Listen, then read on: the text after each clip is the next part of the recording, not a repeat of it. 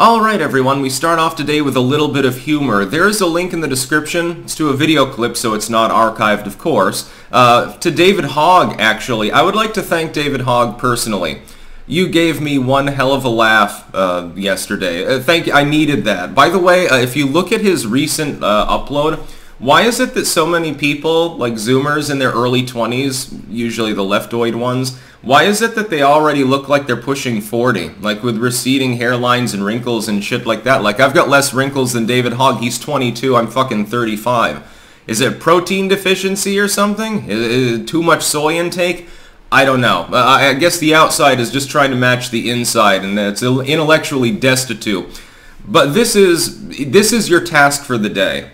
So sit down, enjoy your cuppa, or it's the middle of the night for some of you, but so enjoy your evening tea or whatever the fuck you need to do. Smoke your meth, I suppose. I want you to watch this without cringing. You'll fail, by the way. So pause my video right now and just watch this. It's a minute long. It's basically the anti-gun version of a Dare ad. And it's so goddamn god-awful. It's so terribly cringe that I was like, oh my god, I couldn't believe it was real at first. It's so hyperbolic, and it reminded me of an anti-drug, like a Just Say No ad. I think it was around the early 2000s or the late 90s. You remember the one where there's the chick in the kitchen, she's like, this is your brain, and this is your brain on drugs, which is an old methodology of anti-drug. And she's frying the egg. Then she says, and this is your brain on meth, and then she's like smashing the refrigerator, she's smashing all the dishes and stuff, just going crazy and ruining the entire kitchen. And of course the insinuation is, of course, drugs are going to completely fuck up your kitchen, I suppose. Which they could. You get strung out on several different hard substances. Yeah, you might wake up and realize that you wrecked everything around you. This somehow goes further into hyperbole land. I guess the idea is that if you don't store your guns in such a way that you cannot utilize them at a moment's notice, that somehow that makes you and your family safer. It talks about, well, my son killed himself, and there's his daughter, and she accidentally killed a dude, and it's all because I didn't have a gun safe and a gun lock, and it doesn't take me 5 minutes to get to my firearm if someone breaks down my door. The better, thing to do, of course, is the gun that you would use for home defense you have right by your bedside, and it's safely stored if otherwise, you're not asleep in your bed, you're wearing it on you. So it's your everyday carry weapon, and you keep it with you, and so there's no real risk of your kid getting a hold of it or something. Yes, like in the future, I have a daughter. If she's around in an area where I have firearms, they will be securely stored. But I'm also going to have one firearm on me just in case a bear wanders out of the woods and starts attacking the cats. Just in case someone bashes down the door trying to, rape me with a butcher's knife or something like that. Of course, I'm going to have a firearm on me. It's securely stored because it's on my person at all times, effectively. You can even take it to the bathroom. You can talk to your gun. I'm sure David Hogg thinks that gun owners act in that way. They sit around with all their guns arranged around them in a circle, and they mumble and whisper to them and tell them sweet nothings and all their weird fantasies and beliefs or whatever. But this is so hyperbolic. This particular clip, it's the ultimate cringe. I'm still chuckling thinking about it. This is like, they looked at anti-drug ads and how well they performed. Oh my god, those faces of meth ads, they really did the job on the public, so we're going to copy them. It's almost like you saw a plane crash. You saw a Cessna go down in a cornfield while you were driving by, which I literally did once, but that's a different story. And they said, wow, I can do better than that. So they got a Learjet, and they packed it full of crates full of live animals like pigs and chimpanzees and chickens and everything else, and they fucking live streamed it as they immolated the plane and brought it down on an apartment building or something like that. Like, ta-da! I did it! I built the ultimate cringe. Seriously, look at this ad and tell me that this is not several things that are common to propaganda. First, it literally is think of the children. That's not an insinuation, it's quite explicit here. Think of the children. Your children will die if you have guns in the home and you don't make them completely useless for any topical self-defensive purpose.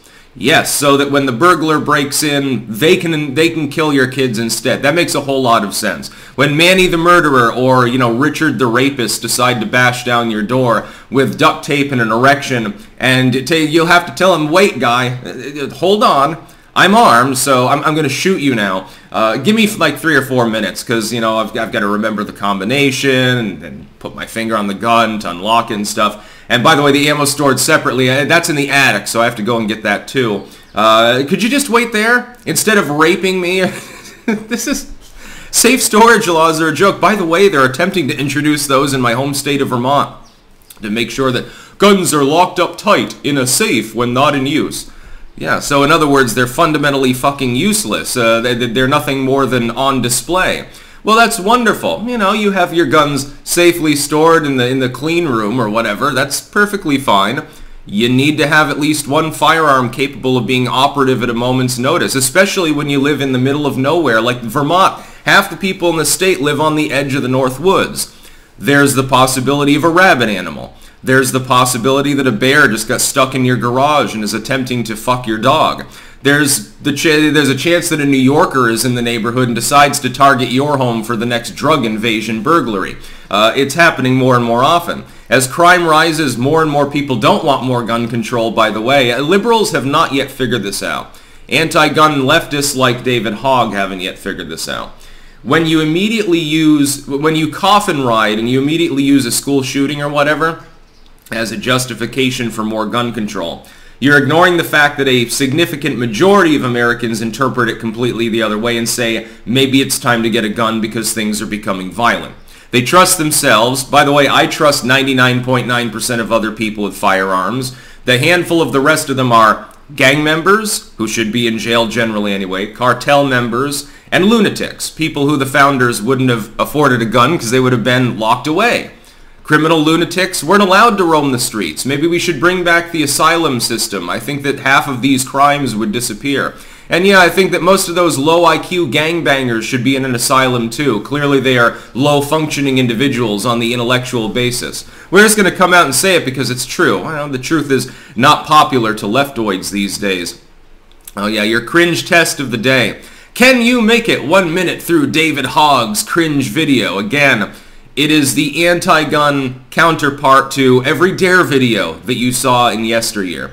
These days, I guess they don't really do that anymore. They want kids to use drugs. They also want them to look up hardcore pornography. These used to be considered societal issues. Now it's the inverse. Now it's the evil old people trying to keep them away from these things for some reason. You don't want your kid to go and see twerking at 10 years old? What are you, some kind of far-right monster? They won't grow up normal and be able to function in society if they're not sexualized from infancy.